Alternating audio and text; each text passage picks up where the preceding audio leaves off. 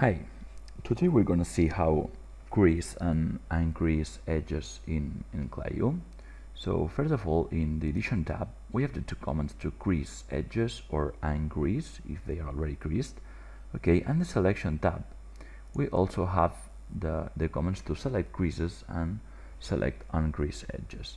Okay, so first of all, what I'm going to do is go into edge selection mode, and I'm gonna select, for example, something like that. Okay, so I'm gonna go to the edition tab and I'm gonna set, okay, crease these edges in here. As you can see now, the crease edges are displayed in blue.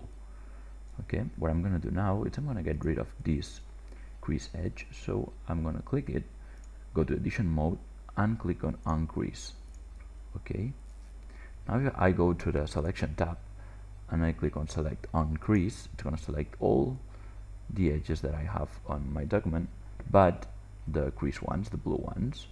Okay, and if I go to the selection tab and I click on select uncrease, it's gonna, sorry, now we're gonna select crease. Okay, now it's gonna select the crease edges that we have, so all the blue ones. If I want to get rid of this crease, I have to go to the edition tab right now, and instead of creasing, I'm gonna just click on uncrease. Okay, and it's gonna increase my crease edges. That's all. That's how crease and uncrease works on Clayoo. I hope you like it, and thanks for watching.